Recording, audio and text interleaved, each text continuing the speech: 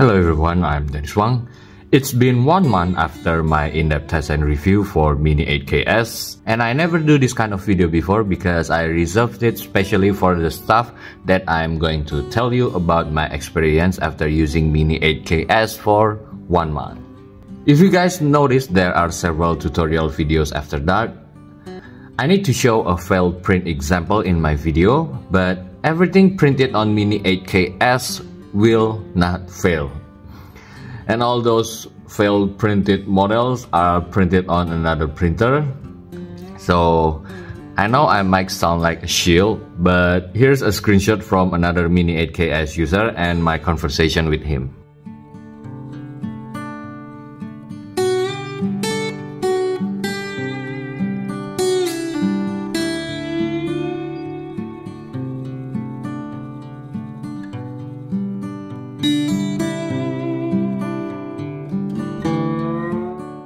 Now look at this first test print result. If you print a suction cup, you could see the build plate etching at the bottom. That this is a proof that I oriented straight like this, and usually it will burst up like this. But this is my very first print that I used Mini 8Ks for on the tutorial video. So you could see the build plate edge on Mini 8Ks. So this is a proof that I oriented straight to be fail, but it will not fail at all. So I think I have to print it again. There you could see the mark of the build plate etching on the bottom of the models. So I print it again,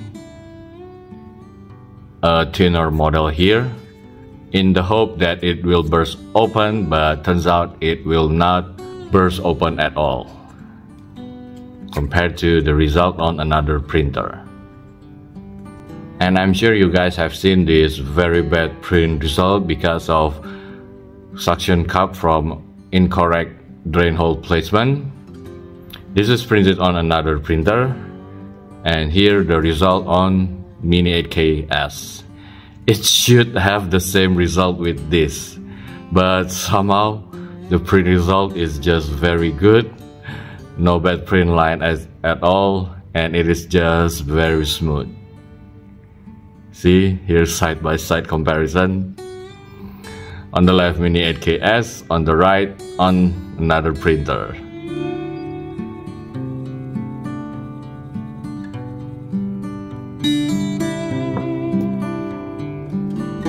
And this is the last model that I'm going to show you. You could see how bad the lines is, and I can feel the layer shift. And this is on Mini 8Ks. Very smooth, clean, and I do not feel any lines at all. But in full honesty, I could see a slight color change from this line here. There is a slight color change. Let me get it more close up.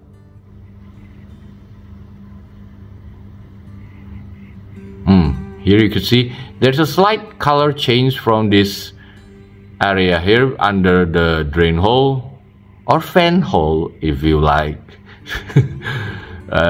You can see the slight color change from here to here, but the surface is very smooth, no shifting lines at all. I do not see any bad print lines at all, just somehow it is a color change, but the result, the surface is very smooth.